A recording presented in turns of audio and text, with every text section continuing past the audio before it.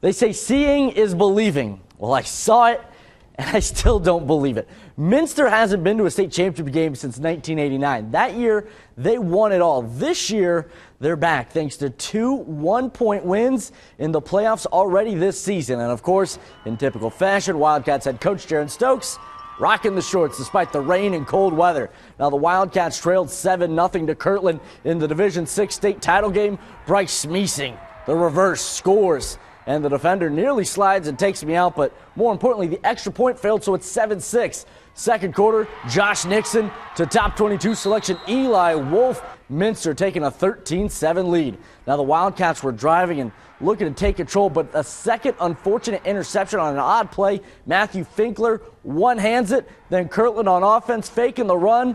Finkler gets free. Everyone, including myself, was fooled. 48 yards, and it's a 14-13 lead. Minster answers less than 17 seconds later. Nixon to Smeesing, 68 yards to the house, and it's 20-14 with 2.5 to go in the first half.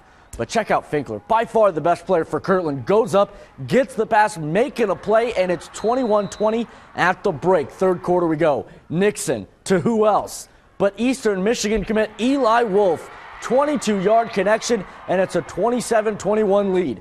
Kirtland, though, would score back-to-back touchdowns for a 35-27 lead. Evan Hulsman scores from 3 yards out.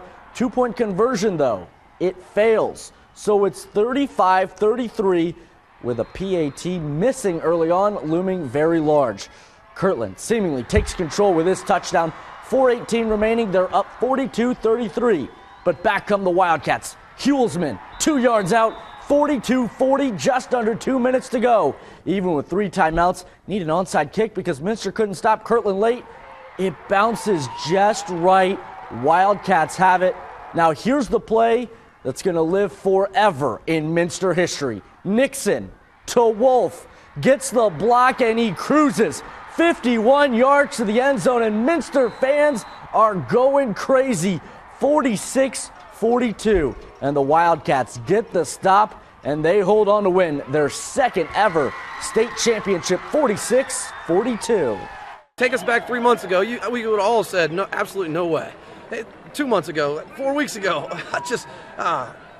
these kids have worked their tails off, so very proud of them. That means 0 push-ups after games or practice anything. We've done those after every lifting, after everything. Every single football day, we've done 25 push-ups this whole year. For the 25 years we haven't won, and now it's 0, and I'm happy for that. A huge sense of pride. I mean, the work that the whole team has done, I mean, I want to say that these guys deserve it. The way we don't work like other people, and I mean, Kirtland, like I said, they're a great football team, and I mean, they really gave it their all, and we gave it our all, and just a few points like that can change the game.